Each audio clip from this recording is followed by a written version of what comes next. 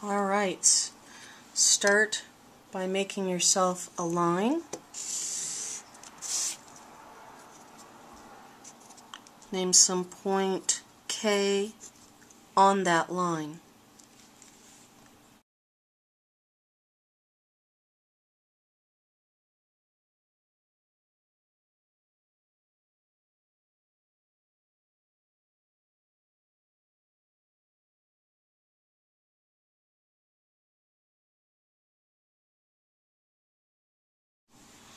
Now what we're going to do is create marks that are equidistant from K. Because this is the smaller side of my segment, this is where it's more important that I pay attention to my compass setting. I simply need to make sure that I don't go beyond the length of the line that I drew. So that's a good setting, and I'll turn it around and do a similar mark here. Equidistant marks.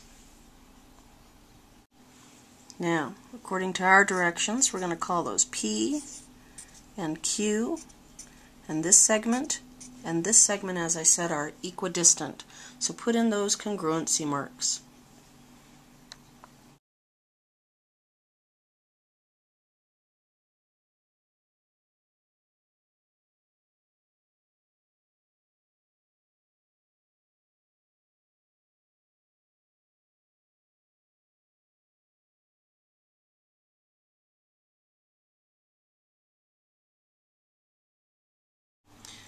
Notice now I'm on one of my equidistant points, in this case P. I'm going to open my compass so that it is greater than the distance from P to K. What I'm going to do is just draw a nice smooth arc up. Now I'm going to pick that up, come over to Q, draw a similar nice smooth arc. And if you notice, it kind of looks like a rounded triangle.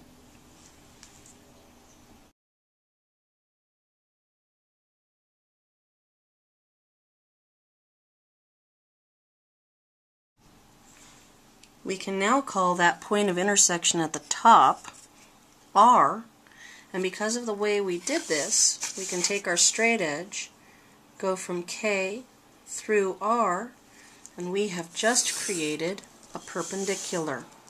Make sure that you show that by drawing in your right angle mark. Line KR is now perpendicular to the line PQ. Alright, let's try that one more time. Let's not worry about labels. You'll put the labels in as your teacher asks you. So begin with a line or line segment. Put a point somewhere on there. Put your compass setting on there. Remember, worry about the short side of your drawing and create two congruency marks.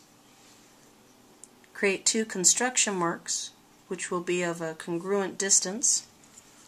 So this segment is congruent to this segment. I'm now going to come out to one of those equidistant points. Make sure I go out further than that midpoint.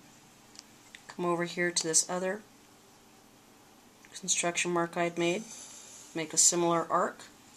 And now, through the point I had chosen, and here, I can create a perpendicular line to the original line.